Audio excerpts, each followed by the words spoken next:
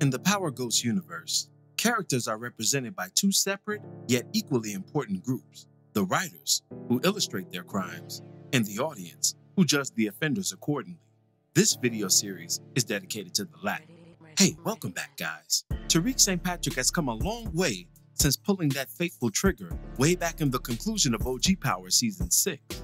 Over the last 3 seasons of his own epic, he's committed many a heinous act, and in today's video, I'll leave you to be the judge of whether or not Tariq deserves to live or unceremoniously perish. Before we begin, be sure to hit the like button, subscribe, and bell notification to immediately receive these videos. Also, big thank you to all of my channel donors. If you'd like to be the next one, drop $1 on that Cash App for us. And lastly, a spoiler alert is now in effect for all things Power.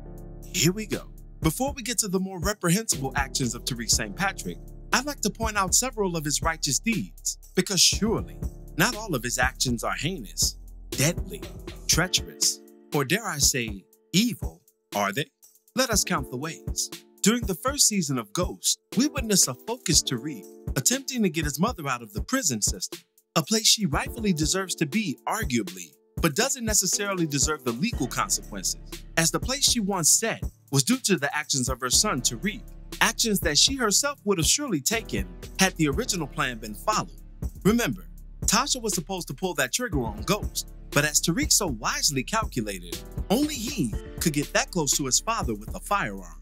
Had Tasha attempted to take out the Ghost Man, she likely would have been taken out herself and unraveled an entirely new series of events, leading to a war between the father and the son. A war that the politically driven Ghost Man would have been more than prepared for.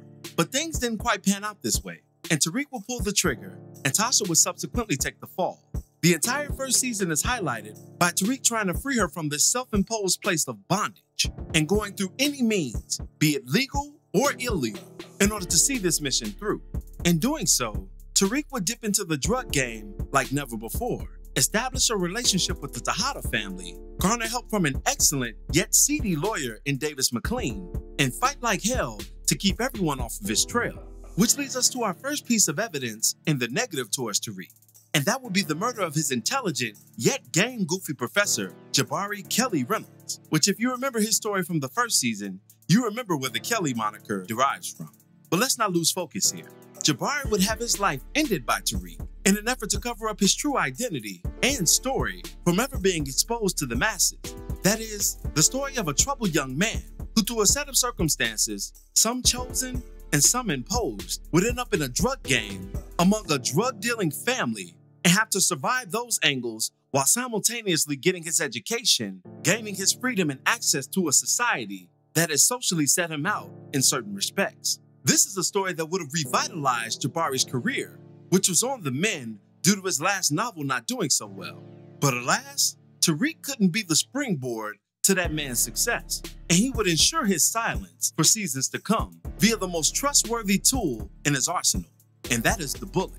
But where treachery sits on one end for Tariq, righteousness stands on another, and in the very next season, that righteousness will come in the form of his little sister and his actions towards getting her back with her family as opposed to being lost to the foster care system, which was a last-minute red button ploy by his slain father, Ghost, who out of fear of retribution against his bloodline, put parameters in place to protect Yasmin by any means. Tariq, though righteously wanting to reestablish his family, foolishly believed that his current lifestyle was suited in completing the aim, and Season 2 would outline such foolery as he expanded his drug-dealing enterprise from the street corner to the digital world, developing an app with his partner in crime, Braden, and thus dealing drugs throughout his university. He did this while also fighting a case of his own. As Tasha was tried for murder in Season 1, so would Tariq be tried for murder in Season 2. And although it wasn't for a murder he actually committed, it was a murder he was indeed connected to, and that was of a police officer. In this way, Tariq was getting his karma back for the previous murders he committed and having his day in court, though not for a murder he actually did, for murder itself all the same. Because up to this point, Tariq had several bodies, if we include Ray Ray from OG Power, his own father from OG Power, and of course, his professor from Ghost Season 1. These murders, along with getting involved in the drug game for no good reason, finessing his partner in crime, fumbling his inheritance, and most disrespectfully, Juggling 3 baddies in one series and subsequently fumbling them all is more than enough cause for a potential death sentence. Because after all, even the Ghost Man didn't fumble 3 women in one series. This puts Tariq in the driver's seat of the Professional Fumblers Association, a card-carrying member, if you will. But all jokes aside, there is a major clue that may hint to his actual death in the upcoming and final season of Ghost.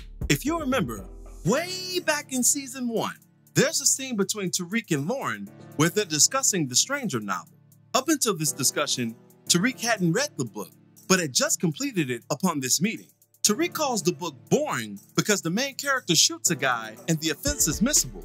Lauren defends the main character's ignorance due to a lack of awareness in the moment. His decision isn't backed by anything real, but merely happenstance. Tariq, having just killed someone for a good reason, or at least reasonable enough to him, pushes back on the notion of murder just for murder's sake. He posits that killing someone is always a real decision. Even carrying a gun is a real decision, and that Marisol, the main character of The Stranger, doesn't want to own up to it, and he's mad that people hate him for it. Then Tariq adds, but people will always hate you for what you do. You can't care about that. Through this quote, Tariq is low-key breaking the fourth wall and addressing the overwhelming hatred that his character was receiving at that moment as a result of his decision to kill the legendary Ghost Man, who was a beloved staple in Power's lore, and undoubtedly its greatest martyr. Then, Lauren adds a critical piece to this scene, stating that, quote, but in the end he's killed because people didn't like how he reacted to his mother's death. And this is a parallel to the indifference that Tariq has shown to the death of his own father, even up to present day. Tariq retorts with, people didn't like him because he shot the guy. He was killed because he committed a murder. He knew what he was doing. He knew the consequences. He still pulled that trigger. He did it anyway. Marisol in the story is sentenced to death at the end of The Stranger, and the debut episode of Ghost parallels Marisol's indifference with Tariq's own. So my question is this, ladies and gentlemen, is Tariq indeed The Stranger? And if so, is this the largest looming clue to his uncertain fate? And if he is indeed The Stranger, do you, the audience, believe that he deserves death, such a fate that he knew was possible when he inevitably pulled that trigger? Be sure to drop me your opinions in the comments below. As always, I thank you for watching today's video. If you liked today's video, go ahead and drop $1 on that Cash App for us, hit the like button, share it with your friends who are Power fans, and subscribe for more content such as this. This is Rudy P. Magic of Rudy P. Magic Beats, and have a blessed one until the next one. Peace, y'all.